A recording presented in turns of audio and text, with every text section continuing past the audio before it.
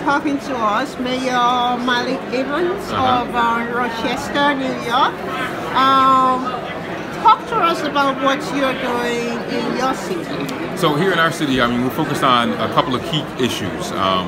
Economic empowerment is a big one. We have the Mayor's Office of Financial Empowerment, in which we're looking to empower residents around three key areas: youth employment is a big issue, neighborhoods, as well as small business and housing. Those are big economic development issues that we're working on. So we have a couple of programs in which we're building homes for first-time home buyers to make sure that they can move up the economic ladder.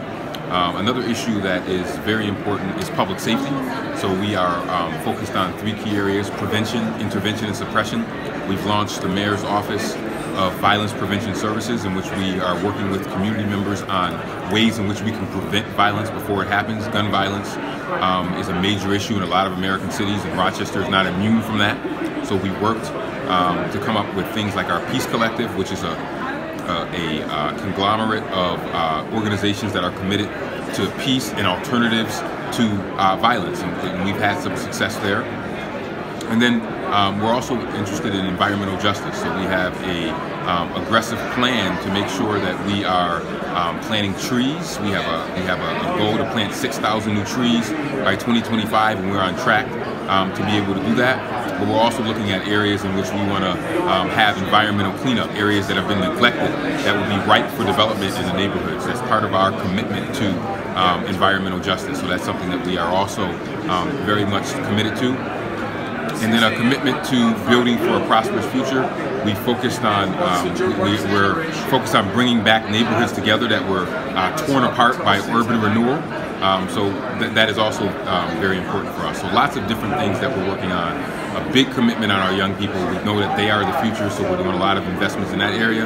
And then also issues around mental health and also the opioid epidemic. So these are all big key issues that we're working on tackling in our city. You know, you talk about all of those things that you mentioned, area of focus for this current administration. Later on this afternoon, we have the Vice President here giving a key speech on addressing gun violence in the community, in the nation. You also talk about, you know, housing issue that significantly impacts Black and Brown minority community. You talk about youth unemployment and economic justice also. Talk to me about, you know, if you can just expand how you are working with your state and also the federal government to implement some of these goals that you've set. Yes, we work very closely with the state for homes and community renewal, particularly as it relates to affordable housing. We believe that Rochester, New York is a model for affordable housing in New York State. And we have affordable housing units throughout our entire community, and we have actually targeted even our downtown area for affordable housing units. In the last 2 years, now almost 3 years that I've been mayor, we have really expanded and ramped up the number of affordable housing units that we are building in our city, because the affordability crisis is real in New York State. It disproportionately affects Black and Brown residents, but it affects all residents in Rochester. So we have worked with our state partners at HCR, who have been absolutely very supportive of our area as we seek to build more affordable housing units. But we're also focusing on home ownership in Rochester. We think that our home ownership rate is too low, so we've worked on first-time home buyer programs to make sure that we also work to expand the number of homeowners that we have in our community. Those are all important issues, and it requires an approach to work with all of our partners, private development, as well as the state and federal partners, in order to make this a reality. Well, one of the things that I know today, the president is traveling to North Carolina to highlight some of his economic agenda, as well as there is a new investment in providing high-speed internet. And that's something that mayors send a letter to congressional leaders. The affordable broadband program that is about to run out of funds if it's not extended, and even more investment into that. Talk to me about why this particular program. We saw what happened during COVID, how a lot of kids are left behind, and you talk about, employment for youth. Access to internet is a key part of that. Right. Yeah, it is absolutely critical.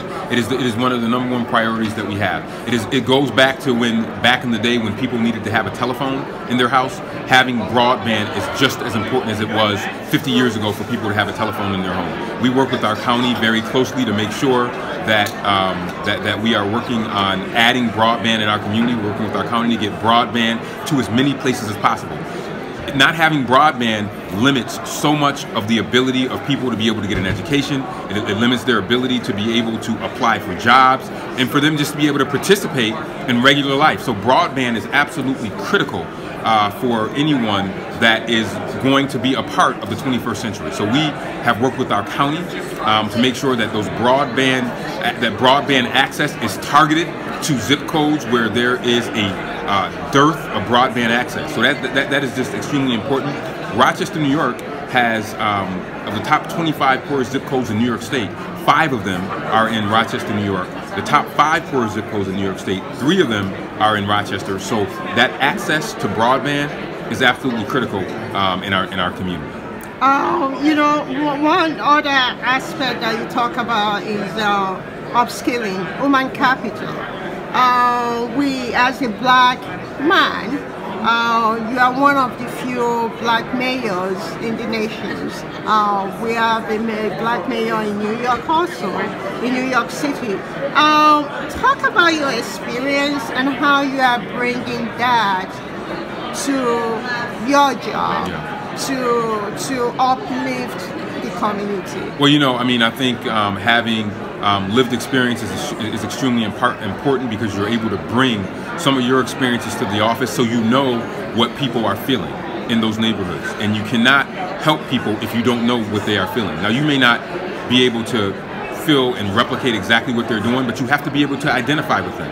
You have to understand the importance of job training. I understood what job training did for me when I was a young person, which is why in Rochester, during my term, we launched the largest job training programs that we could have because we know that that's important. I know that jobs kept me out of trouble as a youth, which is why I invest in youth. I know why recreation centers and making those investments are important because I know what they did for me.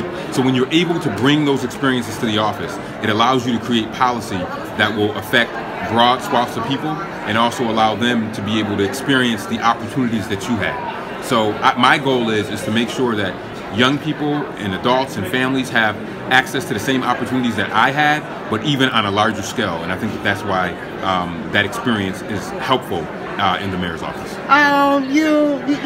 One aspect that we're seeing across the nation right now, attack on diversity, equity, and inclusion, which will significantly impact the minority community.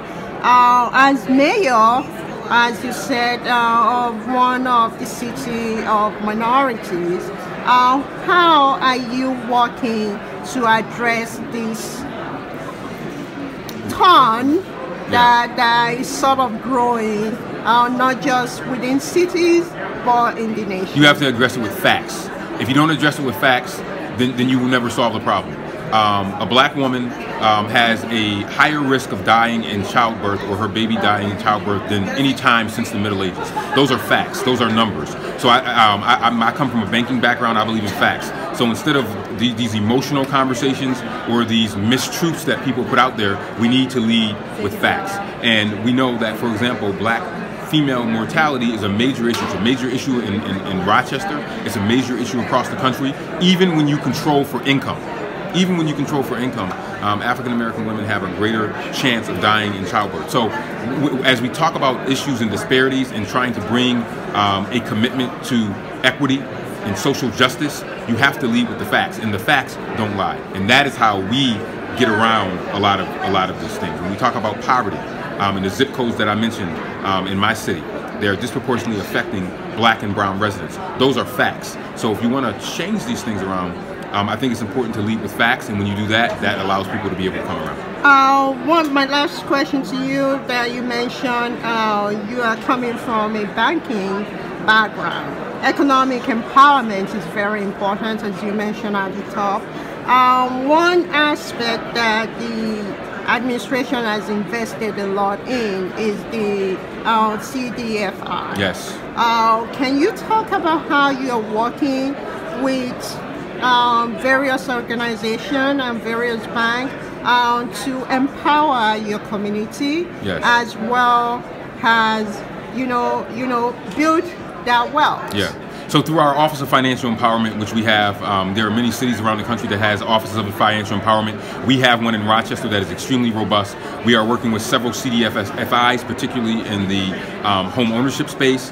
We are looking at launching a youth savings account. So we want to make sure that how you move from a poverty mindset to a prosperity mindset is making sure that you empower people from an economic empowerment standpoint. And that means working with various partners, particularly community development financial institutions, which we have several in Rochester that are helping to advance that goal of economic empowerment and economic mobility. Thank you so much, Mayor, for talking with us. You're welcome. Thank you. Thank you.